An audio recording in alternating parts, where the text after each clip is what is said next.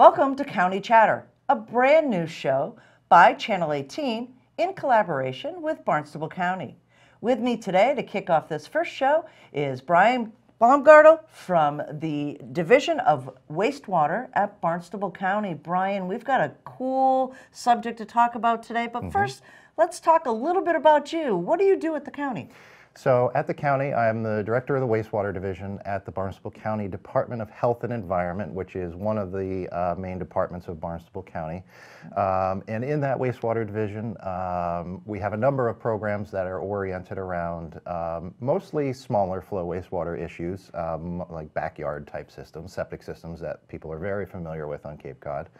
And that includes the Aquifund program, which is our low-interest loan program for homeowners to replace their septic systems. The Massachusetts Alternative Septic System Technology Center, we're located on Joint Base Cape Cod. It's a hub of research and development and certification activity for advanced on-site technologies. It's one of the few like it, really, in the entire world, and the largest on the North American continent, right here on Cape Cod, cutting-edge technology development right here on Cape Cod.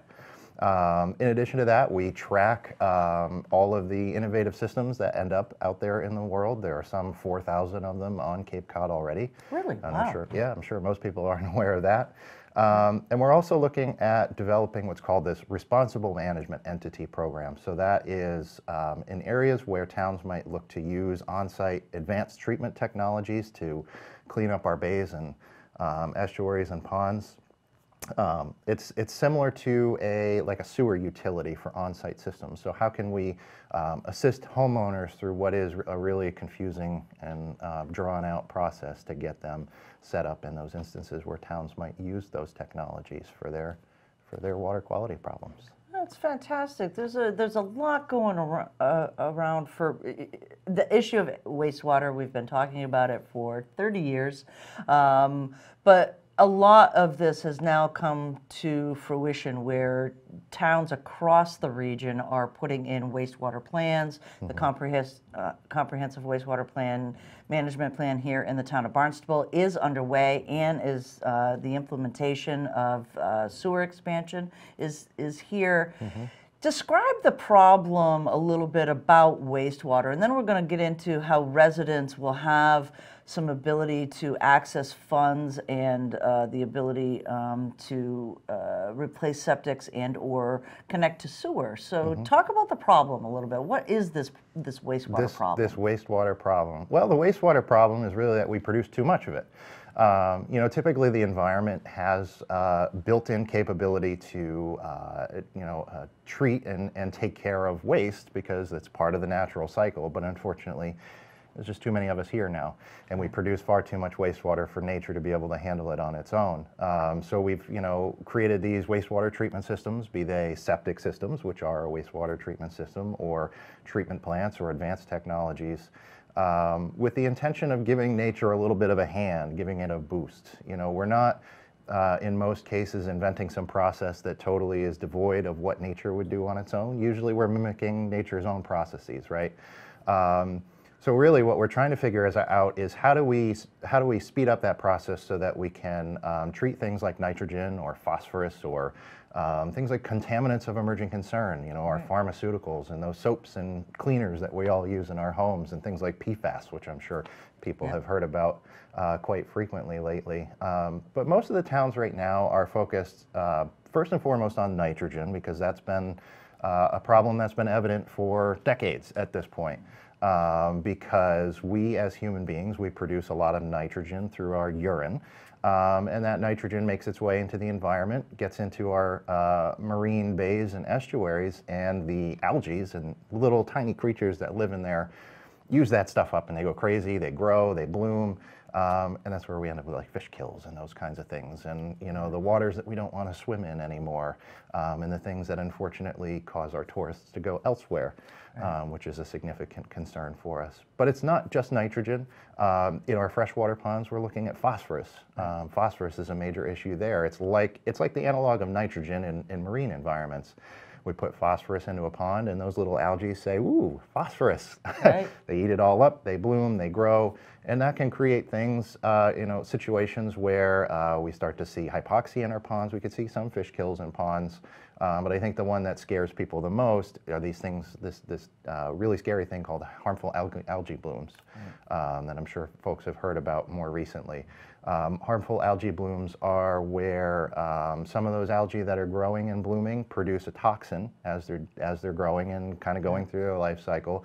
That could be toxic to humans, and really impacts smaller animals much more than bigger. You and I, we probably would be fine in a harmful algae bloom. Might get a little sick, but dogs and children, more susceptible. So, those are the main concerns that we're faced with right now in our wastewater is how do we get rid of the nitrogen, how do we get rid of the phosphorus, and then also how do we deal with that looming specter of all these other contaminants that are in our wastewater in the process.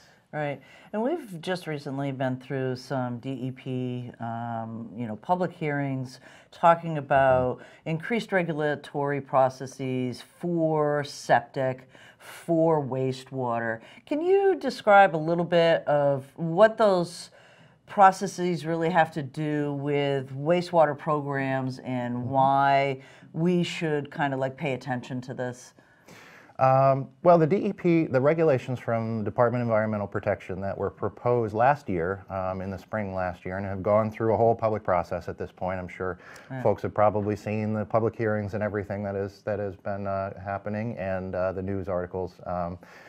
DEP has found itself in a position where it needs to do something about the problem that we have.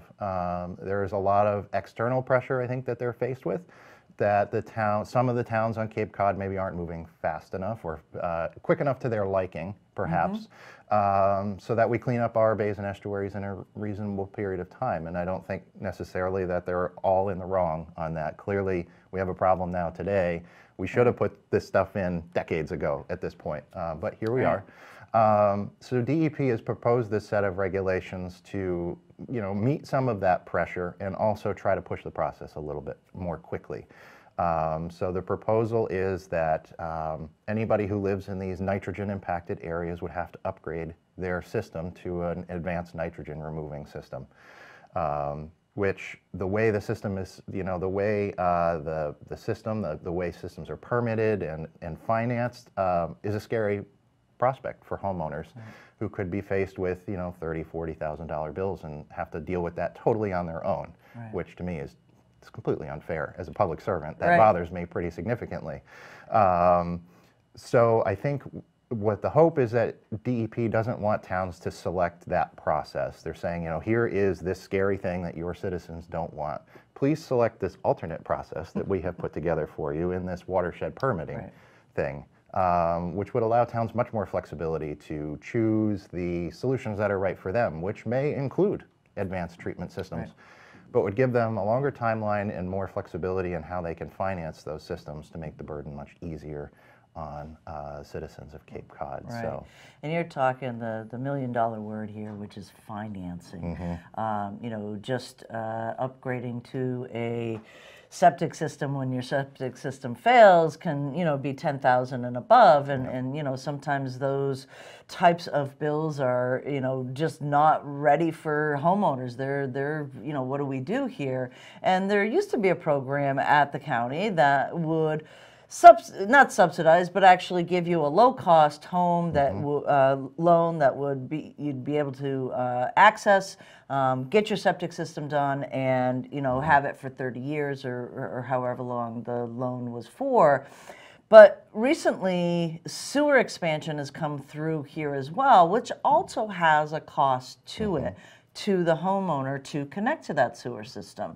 So you've rebranded the septic loan to have it called Aquifund. And then we've also talked about alternative septic systems as well. This Aquifund covers all of it, and there's a lot of different financing mechanisms within the fund. Let's talk about Aquifund. What is it and how does it work? Sure. So Aquifund is formerly our community septic management loan program. Like a government organization, we came up with some unpronounceable acronym for a program. Right. Surprise there. Recently, as the towns were really starting to gear up to look at how do they expand their sewering projects and those types of things, how do we address this problem? The question comes up, how do we help homeowners deal with their portion of this investment in our clean water infrastructure? So we looked to make some changes to that program to make it more accessible and easier for folks to pay off over the long term. So historically with that program, we had a 5% per annum interest rate. And we wanted to bring that interest rate down, but we can't just do that across the board. You can't run a loan program which is 0% for everybody. It just doesn't work. Right. So what we created is a tiered system whereby folks of lower incomes would be able to get 0% loans, and then kind of as you go up in income and your means are better to pay for these things, you would have access to higher interest rates, and those would be 2% and 4%, which right now is better than market rate. So right. even a higher income person might want to take advantage of the program. So we went through that process and we said, well, you know what, at this point we got to change the name. SysMulp wasn't really working well for us anymore. So we said, a colleague and I put our heads together, Bethany Traverse at the county, who's our communications officer, we put our heads together and she came up with the Aquifund name, which I think it's Aquifund with an I for aquifer. And I think it kind of better encompasses what we're trying to do. That program has been in existence itself since 2007 as a regional program. It's always been available for people to replace their septic systems as, those things happen. It's a big investment. It's like replacing your roof. It's something you need, but you don't really want to pay for it. So, the loan gives you the opportunity to spread it over 20 years. That program has been able to pay for those replacements or alternative septic system technologies, or even all along we could do sewer connections. Right. I think one of the key pieces of the change is to put a significant effort into making sure we have the resources available for as many comers as we can, because we're all in this for 20, 30, honestly probably 40 and 50 years and beyond. As we deploy all of this infrastructure that we're going to need, and we need to provide as much help as we can. So that's the new Aquifund program. We talked a little bit about what qualifies the Aquifund. I just want to make sure that folks understand is that it's a replacement septic, Title V.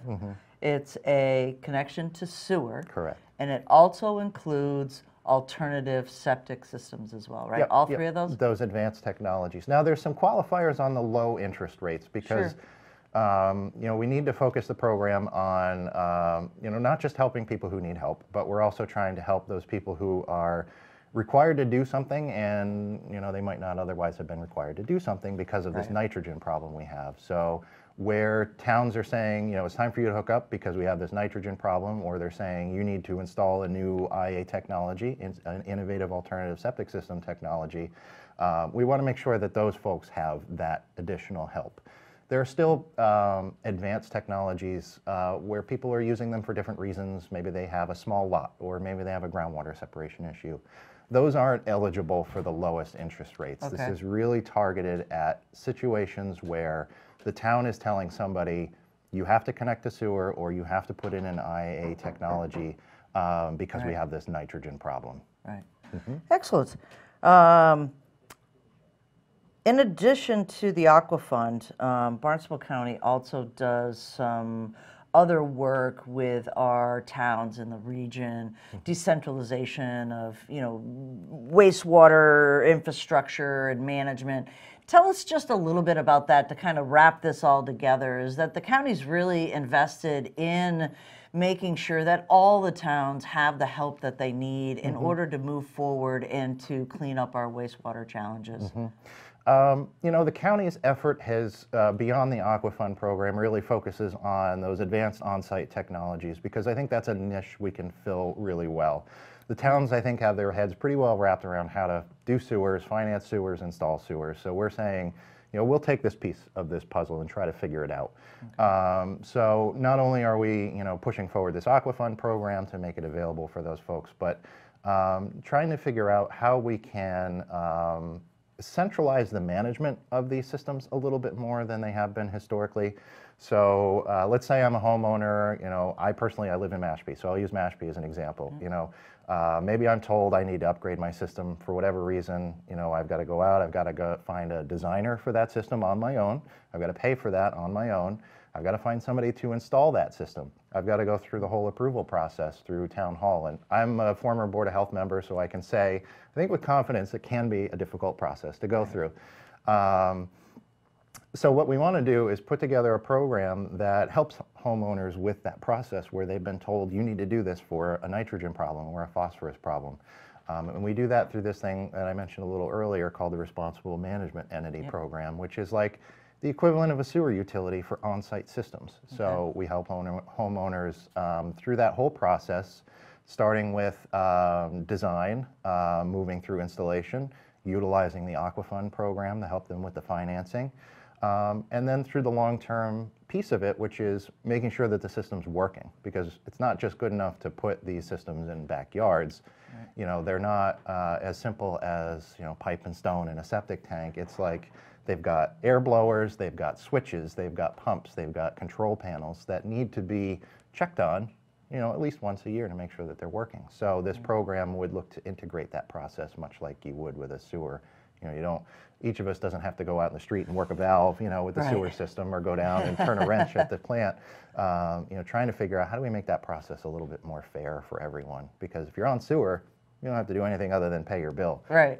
We're trying to figure out if you were required to put these in, how can we make it the same way for you? Right. That's a fantastic program. If people want to find out more, where are they going to go? You got a website? We do. So you could go to capecod.gov is the overall Barnstable County website, and you can get to all of this information through there. If you kind of want a shortcut to some of this more specific stuff about on-site and the management stuff and the test center work that we're doing, you can go to masstc.org, masstc.org, to look that up and learn more about what we do out there. Great. Is there anything I didn't ask?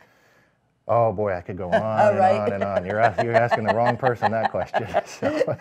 Well, Brian, it was really informative. I think our residents are going to get a lot out of this, and it is the Aquifund. You can access that through capecod.gov.